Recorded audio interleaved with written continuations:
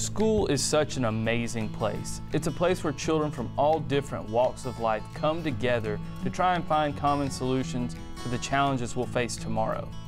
And although teaching is very rewarding and fulfilling, I didn't have that calling right away. I didn't know what I wanted to do. It wasn't until later in my life that I found my purpose.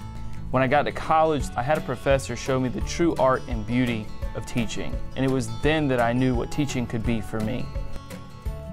It was there that I found my hope and my inspiration, and I wanted to give that same hope and inspiration to my students. That is why I became a teacher. I am a teacher.